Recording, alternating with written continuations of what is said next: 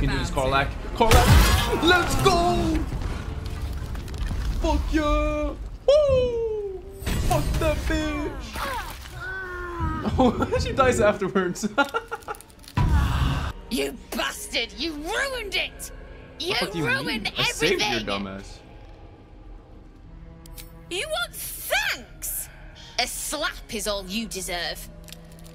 Ethel was going to bring my husband back. Back from the dead. And now I'll never see him again. Because of you! Did you not see the fucking room of people crying? Don't be naive, the hag was never going to help you. She would have! I had everything figured out. Just a bit longer and my child would have been born. And all this would have been over. You were going to trade your baby for your dead husband? Don't judge me.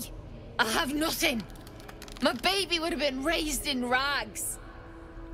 Auntie Ethel promised to give this child a good life. Teach them magic even. She would have fucking eaten your baby, bro. More than I could have done. Hags don't help anyone but themselves. Well, I didn't bloody ask you, did I? I didn't ask for any of this. I just wanted Connor back.